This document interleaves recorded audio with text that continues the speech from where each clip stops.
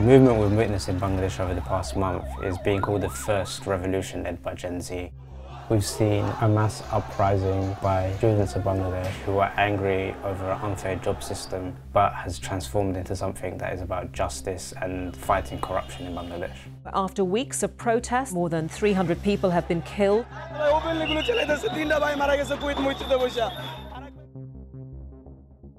So the students in Bangladesh came out to protest because of a system which allocates government jobs based on certain quotas, and a large proportion of that went to the families of freedom fighters. So the freedom fighters are people who fought against Pakistan for independence in 1971. Now in Bangladesh, for students who worked really quite hard to get their degrees and hopefully build a career, it felt really unfair. The government has tried to contain it at every stage by arresting the student leaders, attacking them, by killing them.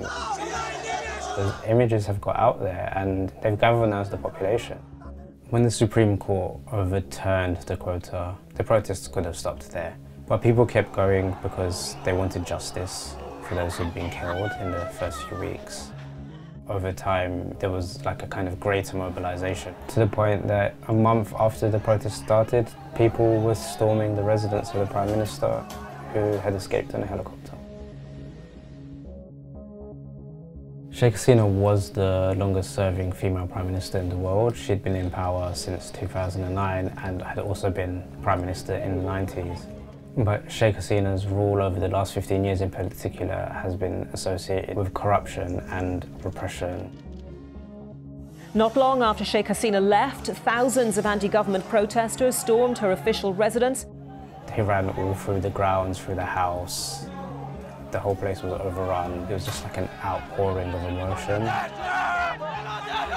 And I think for a lot of people, it was kind of like, while they've struggled, you saw all of this wealth on show and kind of really surreal pictures. Like there was a video of people just eating the food that had been left in the kitchen. People sent me videos from where they were. Everyone was kind of in the street partying, jumping up on wherever they could to hang Bangladeshi flags. There were all these chants of freedom. They've nominated Muhammad Yunus to be the head of the interim government. So Muhammad Yunus is a really quite well-loved figure in Bangladesh and respected on the international stage.